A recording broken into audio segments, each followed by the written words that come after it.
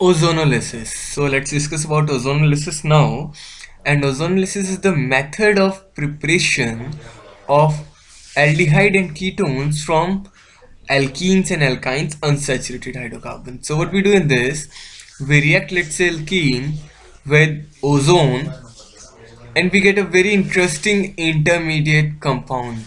What happens that this alkene or unsaturated hydrocarbon, ozone adds in this interesting way, forming a compound called ozonoid. Okay, so ozonoid is formed as an intermediate.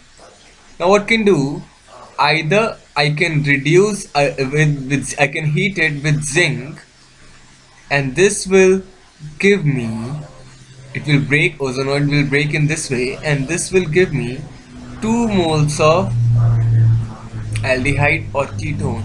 Or I can heat this ozonoid now with H2O2, hydrogen peroxide, and this will give me 2 moles of carboxylic acid. Okay, so there are two ways. If I use zinc, it is called a reductive ozonolysis. If I use H2O2, it is called an oxidative ozonolysis. Now let's understand this with an example of CH3 CH double bond CH2 propene.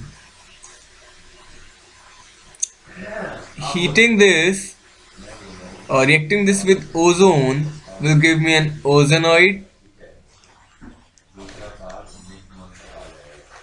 an intermediate, and then heating this with zinc will break it down to give CH3 CHO ethanol, and from this side HCHO methanol. So this was all about ozonolysis. Let me finish with this, and don't forget to subscribe for more videos of organic, inorganic and physical chemistry.